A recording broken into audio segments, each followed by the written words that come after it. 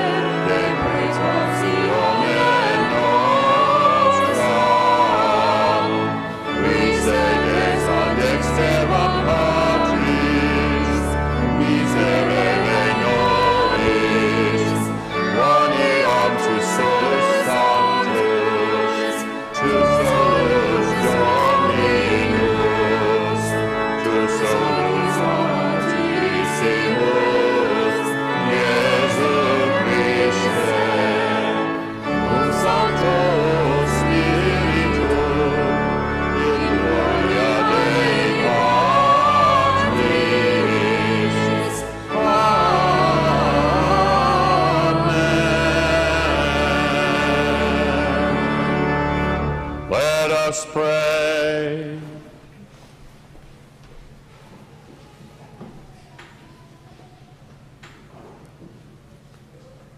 God of might, giver of every good gift, put into our hearts the love of your name, so that by deepening our sense of reverence, you may nurture in us what is good, and by your watchful care keep safe what you have nurtured, through our Lord Jesus Christ, your Son, who lives and reigns with you in the unity of the Holy Spirit, one God forever and ever. Amen.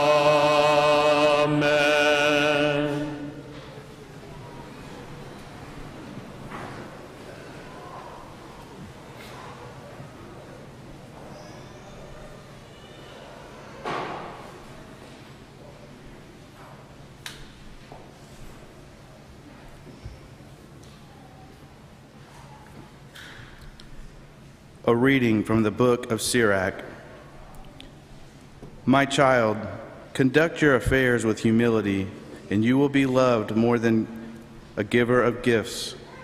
Humble yourself the more, the greater you are, and you will find favor with God. What is too sublime for you, seek not. Into things beyond your strength, search not. The mind of a sage appreciates proverbs, and an attentive ear is the joy of the wise. Water quenches a flaming fire, and alms atone for sins. The word of the Lord. Thanks be to God.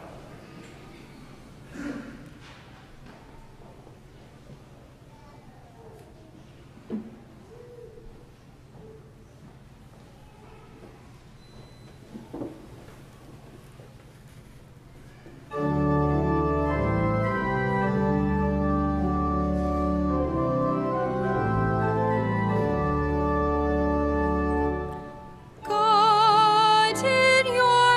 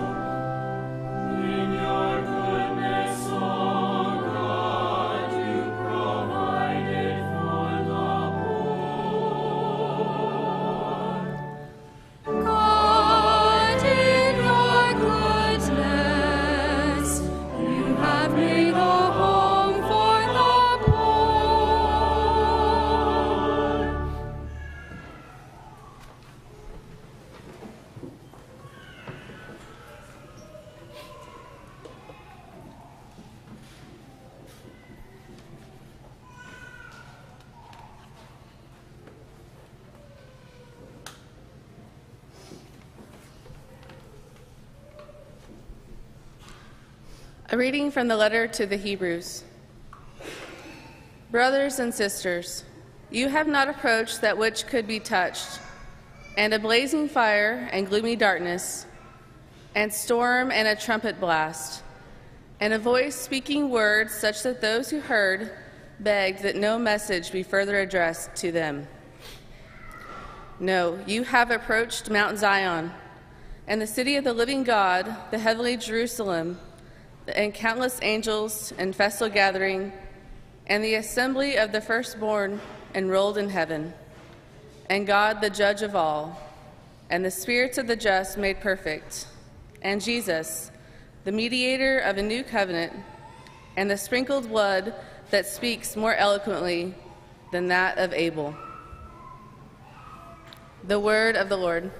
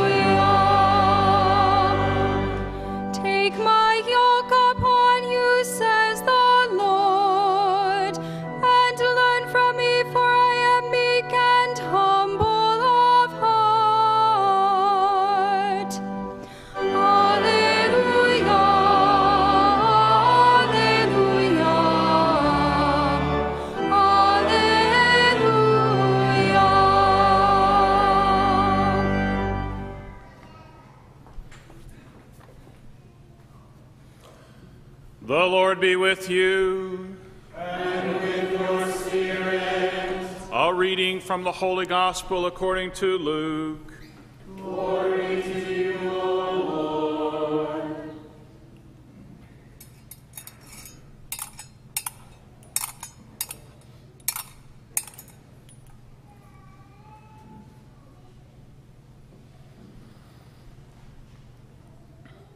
On a Sabbath, Jesus went to dine at the home of one of the leading Pharisees, and the people there were observing him carefully.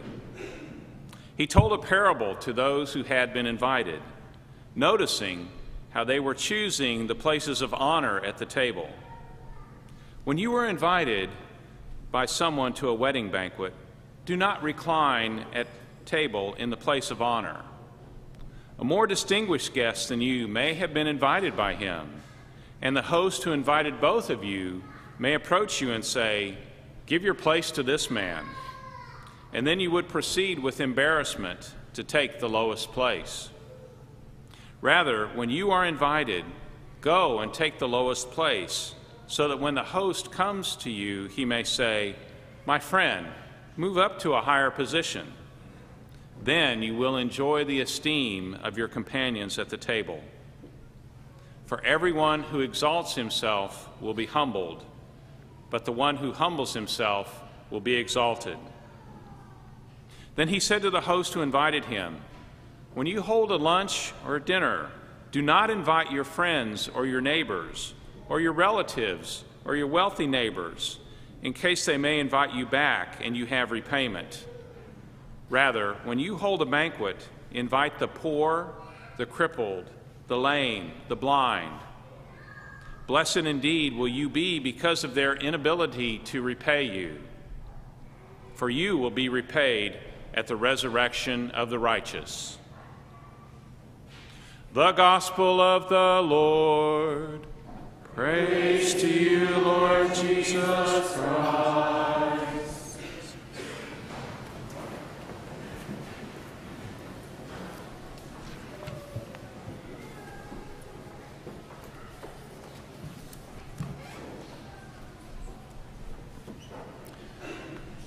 Sitting down for a meal, it's obviously a big part of anyone's life. We do it several times a day, every day. We do it for nutrition, of course, to give our body the things that it needs to keep going. But meals are also about, or at least they should be about, people coming together as well, a time for fellowship.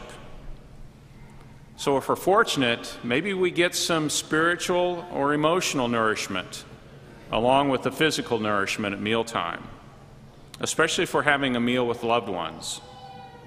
And you can learn a lot about a person when you share a meal with them. When I was still working and I'd interview candidates for a job, I really preferred to do it over a meal with them. For me, it was a much better way to get to know someone and find out if they were the right kind of person, the right kind of fit for the job opening that I had. It's certainly better than just sitting in my office and going over their resume with them. Now, I mention meals today because Luke's gospel contains a lot of stories of the life of Jesus that are actually centered around meals. For Luke, the meal is a symbolic of people coming together and sharing, of having fellowship. And as we see in the gospel reading today, Jesus himself could observe a lot about human behavior by watching people during meals. And we also hear in this gospel reading, people were watching Jesus as well. He knew that they'd be paying attention to him. And so he saw that this was definitely a teaching moment at this point in the gospel. The other thing about meals and banquets in Luke's gospel is that they are often symbolic of something bigger than the meal itself. Many times they symbolize what heaven actually might be like, these banquets and meals. And just look, for example, at the parable of the prodigal son. Now, this parable only appears in the Gospel of Luke, no other gospel but that one. And if we recall, when the younger son, this lost son, this prodigal son, comes back to his father begging for forgiveness and mercy, what does the father do? He immediately assembles this great party, this great banquet for his son, this big celebration for him. And if you look at that this banquet symbolizes the heavenly banquet that anyone who approaches God and asking for mercy will receive, that they'll be welcomed into this heavenly banquet. And if you remember how the story ends, the father comes out of the banquet to talk to the older son, because the older son is so upset at the younger son who's wasted a lot of his father's wealth.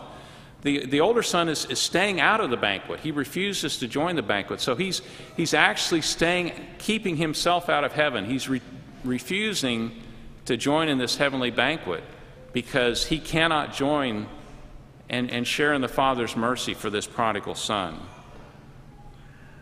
Now, if you look at what scholars have to say about this particular passage from Luke's Gospel that we heard today, and the other readings that we have for today, they usually talk about humility, and that it's a great virtue, humility is, and certainly it is.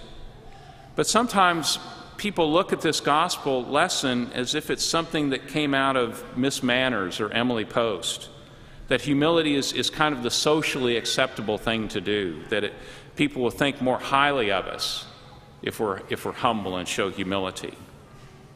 But if we reflect on it more deeply, we find that there's a lot more at stake than just our reputation as a nice and humble person. Because if we look at the other stories in Luke's gospel, we see that it has a lot of what we would call reversals of fortune in it.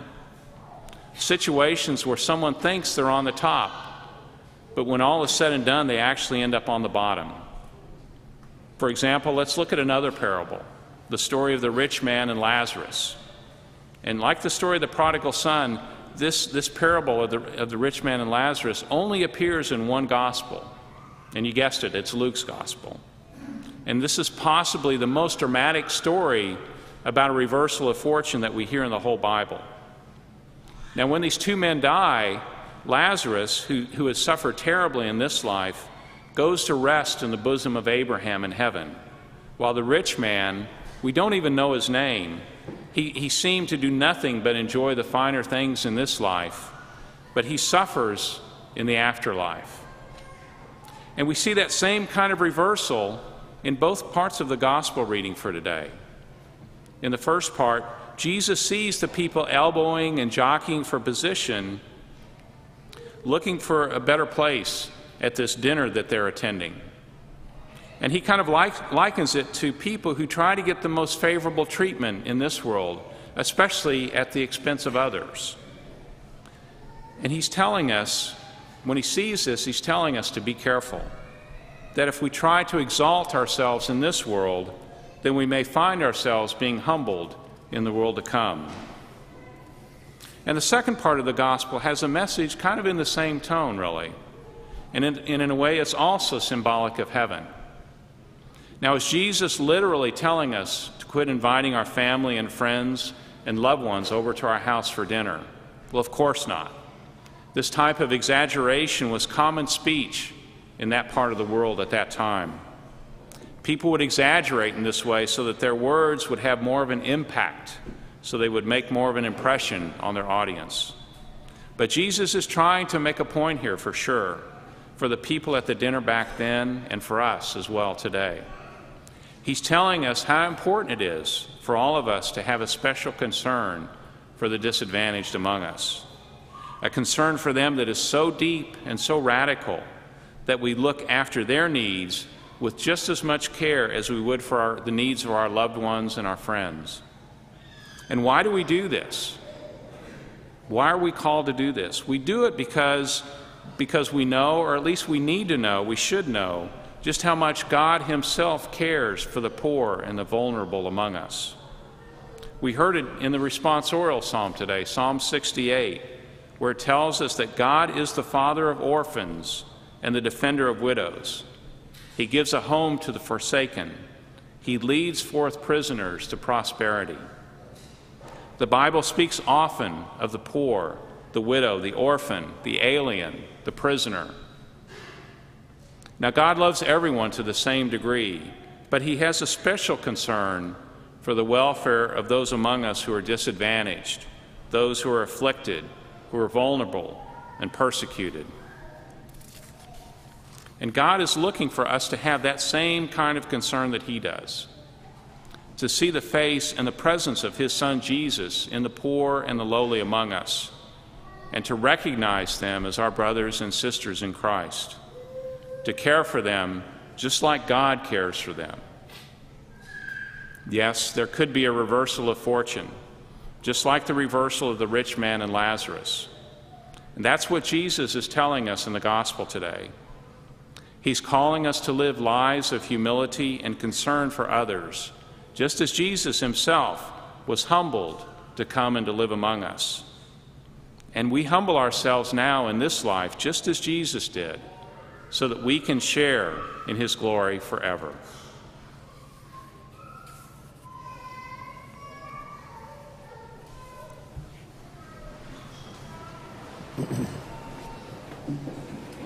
I believe in one God, the Father Almighty, maker of heaven and earth, of all things visible and invisible. I believe in one Lord Jesus Christ, the only begotten Son of God, born of the Father before all ages, God from God, light from light, true God from true God, begotten, not made, consubstantial with the Father. Through him all things were made. For us men and for our salvation, he came down from heaven, and by the Holy Spirit was incarnate of the Virgin Mary and became man. For our sake he was crucified under Pontius Pilate. He suffered death and was buried, and rose again on the third day in accordance with the Scriptures. He ascended into heaven and is seated at the right hand of the Father. He will come again in glory to judge the living and the dead, and his kingdom will have no end. I believe in the Holy Spirit, the Lord, the giver of life, who proceeds from the Father and the Son, who with the Father and the Son is adored and glorified, who has spoken through the prophets. I believe in one holy, Catholic, and Apostolic Church. I confess one baptism for the forgiveness of sins, and I look forward to the resurrection of the dead and the life of the world to come. Amen. And now let us bring our prayers to the Lord.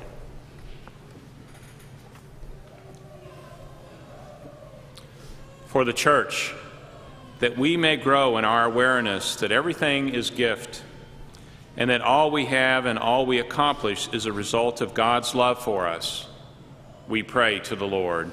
Lord, hear our prayer. For all who exercise authority, that they may follow in the footsteps of Christ and reach out to those who are most in need, we pray to the Lord. Lord, hear our prayer. For those who reach out to the poor and the outcast by offering food, clothing, and toiletries, that they may recognize Christ in all whom they serve, honoring the dignity of each person with love and compassion, we pray to the Lord. Lord, hear our prayer. For all who are recovering from storms, floods, and earthquakes, especially the people of Central Italy and Louisiana, may God's grace open the door for assistance and healing, and may they be comforted and strengthened by the prayers of this community. We pray to the Lord. Lord, hear our prayer. For this parish and all who find a faith home here, may the light of God's love shine ever more brightly within our hearts and homes, bringing light and love into the dark corners of our lives and our community. We pray to the Lord. Lord, hear our prayer. For all who have died, especially Sue Nix, Bill Brown, Enrique Estrada, Adelina and Earl Bene, and Hazel Arrington, that they may rest in peace and that God will comfort and strengthen their loved ones, we pray to the Lord. Lord, hear our prayer. In silent prayer, let us now mention our own special intentions.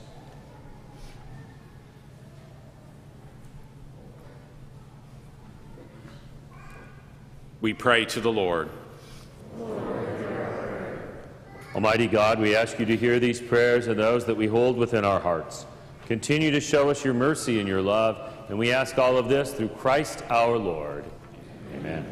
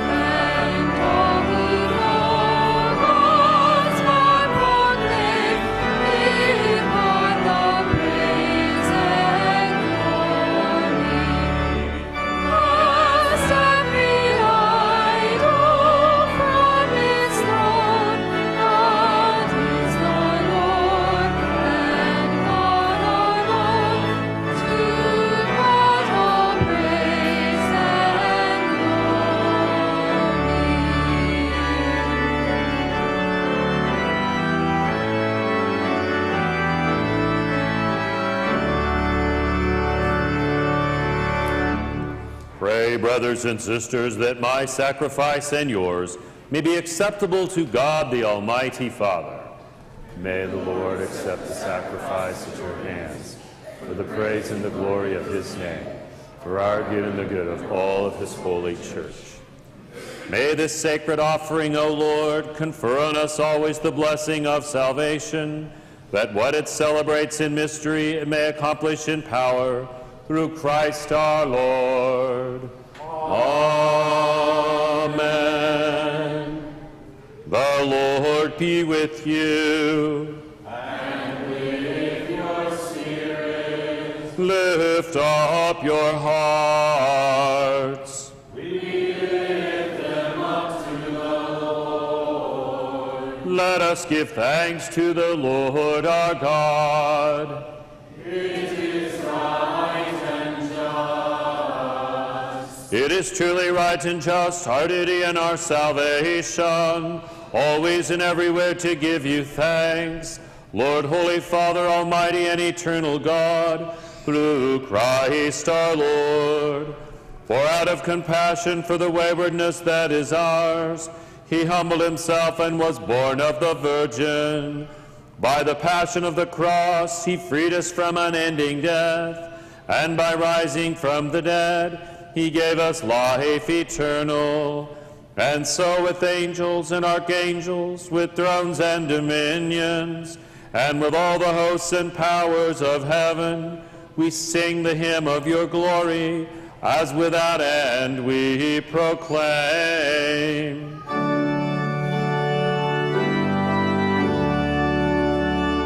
Holy, holy, holy Lord, God of hosts, heaven and earth are full of your glory. Hosanna in the highest. Blessed is he who comes in the name of the Lord. Hosanna in the highest.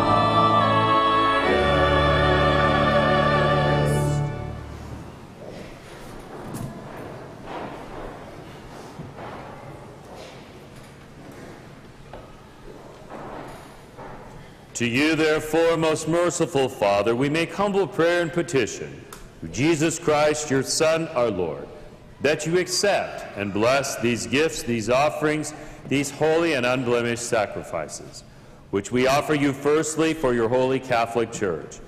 Be pleased to grant her peace, to guard, unite, and govern her throughout the whole world, together with your servant Francis, our Pope, and Paul, our Bishop, and all those who, holding on to the truth, hand on the Catholic and Apostolic faith.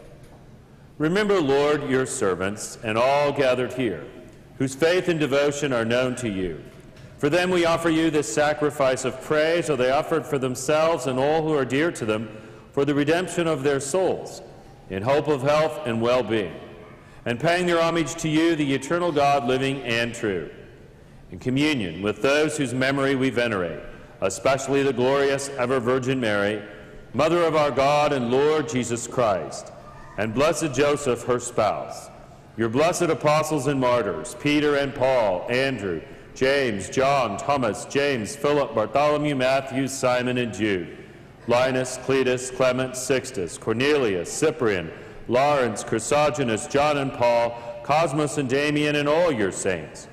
We ask that through their merits and prayers in all things we may be defended by your protecting help. Therefore, Lord, we pray, graciously accept this oblation of our service, that of your whole family. Order our days in your peace, and command that we be delivered from eternal damnation and counted among the flock of those you have chosen. Be pleased, O God, we pray, to bless, acknowledge, and approve this offering in every respect. Make it spiritual and acceptable, so that it may become for us the body and blood of your most beloved Son, our Lord Jesus Christ. On the day before he was to suffer, he took bread in his holy and venerable hands, and with eyes raised to heaven to you, O God, his almighty Father, giving you thanks, he said the blessing, broke the bread, and gave it to his disciples, saying, Take this, all of you, and eat of it.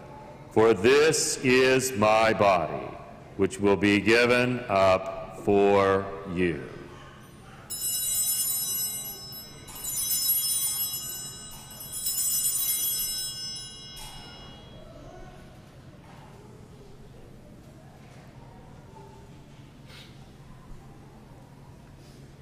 In a similar way, when supper was ended, he took this precious chalice in his holy and venerable hands.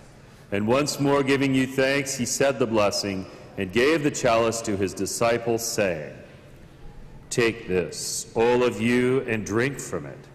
For this is the chalice of my blood, the blood of the new and eternal covenant, which will be poured out for you and for many for the forgiveness of sins. Do this in memory of me.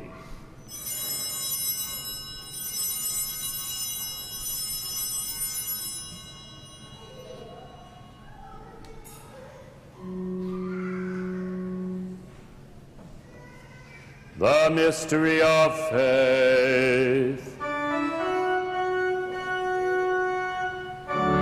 Eat this bread and drink this cup. We proclaim your death, O Lord, until you come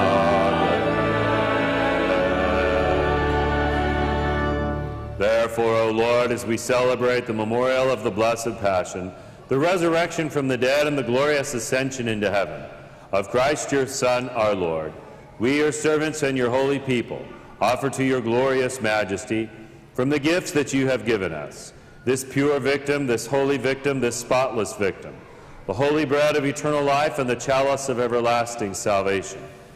Be pleased to look upon these offerings with a serene and kindly countenance, and to accept them as once you were pleased to accept the gifts of your servant Abel the just, the sacrifice of Abraham, our father in faith, and the offering of your high priest Melchizedek, a holy sacrifice, a spotless victim. In humble prayer we ask you, Almighty God, command that these gifts be borne by the hands of your holy angel to your altar on high, in the sight of your divine majesty, so that all of us who through this participation at the altar receive the most holy body and blood of your Son may be filled with every grace and heavenly blessing. Remember also, Lord, your servants who have gone before us with the sign of faith and rest in the sleep of peace. Remember especially Bud Edelman. Grant them, O Lord, we pray, and all who sleep in Christ, a place of refreshment, light, and peace. To us also, your servants, who, though sinners, hope in your abundant mercies, graciously grant some share and fellowship with your holy apostles and martyrs, with John the Baptist, Stephen, Matthias, Barnabas, Ignatius, Alexander, Marcellinus, Peter, Felicity, Perpetua, Agatha, Lucy, Agnes, Cecilia, Anastasia, and all your saints. Admit us, we beseech you, into their company, not weighing our merits, but granting us your pardon, through Christ our Lord, to whom you continue to make all these good things, O Lord. You sanctify them, fill them with life, bless them, and bestow them upon us. Through him and with him and in him, O God, Almighty Father, in the unity of the Holy Spirit, all glory and honor is yours forever and ever. Amen, amen, amen.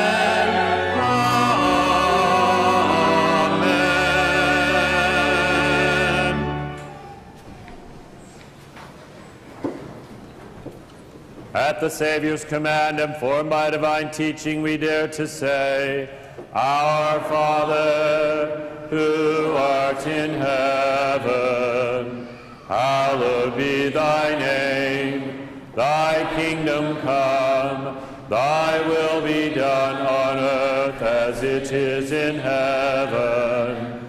Give us this day our daily bread, and forgive us our trespasses, as we forgive those who trespass against us.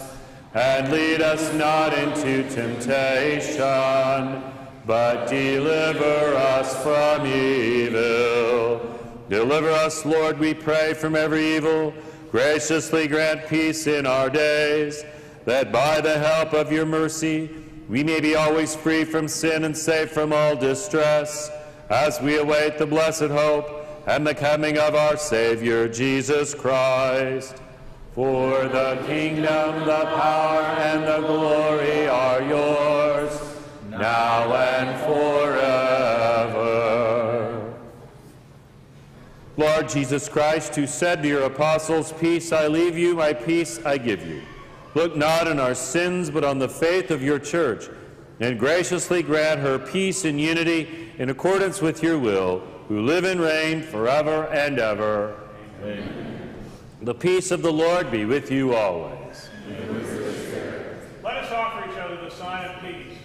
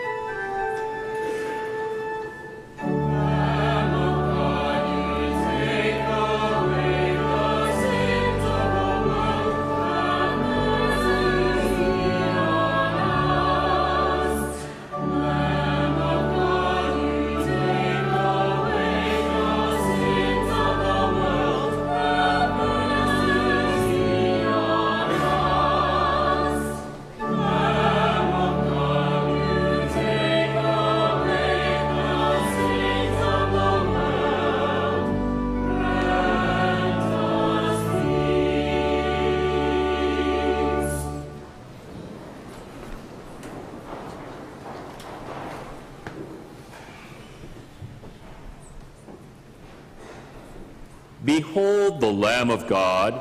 Behold him who takes away the sins of the world. Blessed are those called to the supper of the Lamb. Lord, I am not worthy that you should enter under my roof, but only say the word, and my soul shall be healed.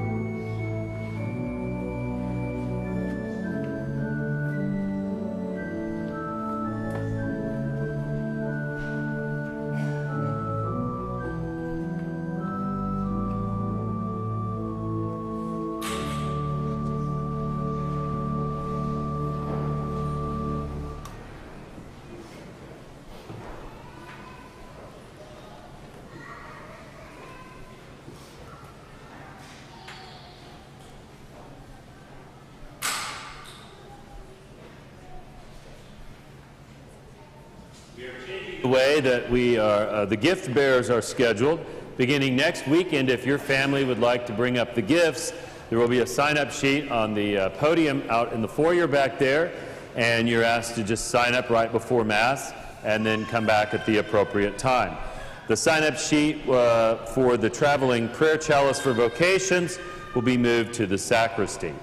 Religious education registration for students in pre-K through 8th grade is taking place this weekend after Mass at the Welcome Desk, or you may register online under the Faith tab. In honor of the Year of Mercy, I will hear confessions Tuesday from 5:30 to 6:30. Also, Tuesday evening at 6:30 in the formal room, we will have our last RCIA Evening of Inquiry, and that is for those people who are interested in learning more about the Catholic faith. Please check your bulletin inserts this weekend. Archbishop Coakley has asked that we participate in a parish survey on disability. There's a hard copy of the survey in the bulletin, along with the schedule of the listening sessions that will be happening in conjunction with the study. You can also find it on our website in the general information section, and you can do it on there.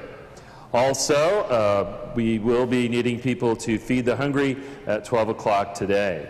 Adoration tomorrow will not begin until 12:30 due to the funeral for Sue Nix. And now let us pray the prayer to St. Michael. St. Michael, the Archangel, defend us in battle. Be our defense against the wickedness and snares of the devil. May God rebuke him, we humbly pray. And do thou, O Prince of the heavenly hosts, by the power of God, thrust into hell Satan and all the evil spirits who prowl about the world seeking the ruin of souls. Amen. Let us pray.